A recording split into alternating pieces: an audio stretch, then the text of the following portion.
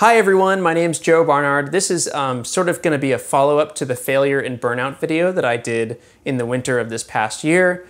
If that's not your bag, I understand. This isn't like a ploy for support or anything like that. I genuinely want to share how it feels when things fail so publicly. If you're not aware already, last night we did a launch of the Scout D1 rocket and it failed spectacularly. I'll just play it. 2, 1. Lift off.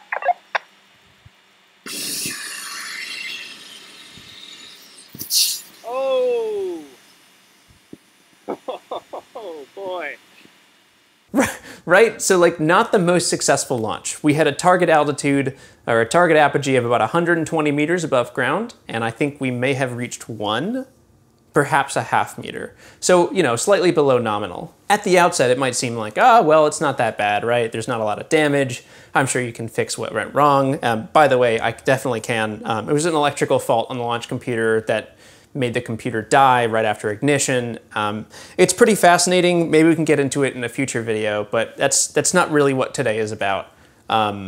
So actually, the whole past week has been plagued with failure. Again, it's another one of these things where it's just like time after time, most of the things that I have tried in the last week have just fallen flat. So I tried actually to launch this rocket last Thursday.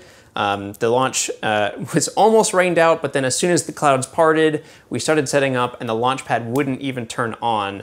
So I had to send everyone home and just go back home. And then I realized, all right, cool, well, we need to build a new launch computer because this one is broken. We have to just build a new one and have a backup at the launch site. So I figured, well, this is fine. I can still show this process. I can still live stream it. So on Sunday night, I tried like 2 or 3 different times to live stream the building of this computer, just so people could see what I'm doing. And then my internet just like died completely. That was a lot of fun. And then finally on Monday, it culminated with a really patchy stream, some tough upload quality, and a total failure of a launch. So like, I want to just sit down and talk about how it feels again.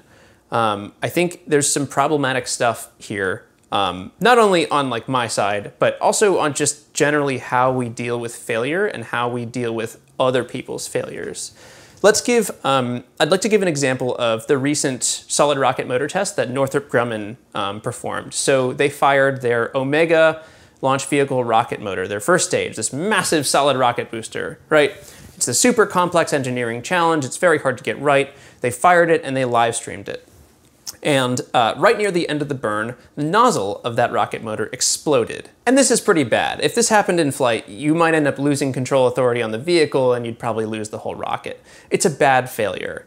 And a lot of people piled on because it's really fun to hate on big companies and it's really fun to just poke fun at that. I did too. I sent out a tweet that was like, Northrop Grumman, you lost a nozzle. And I tweeted it out and I was like, that's pretty funny. That's a pretty funny tweet, right? But the thing that I think we don't often think about is that Northrop Grumman is not some nebulous entity. It's made up of a lot of really brilliant engineers, and it's made up of a lot of people who work very hard at what they do and who just failed very publicly. And so the thing that we really shouldn't do, that I fell prey to, was we shouldn't pile on to it. And this happened, so I bring this up because this happened for all of my attempts as well to stream in the last week. Each time I tried to set the stream up, especially culminating in the failure, but not even covering that, each time I tried to do this, there were a lot of people who were just really upset that like I couldn't get it right. And genuinely a lot of it was out of my control. And I think it warrants like,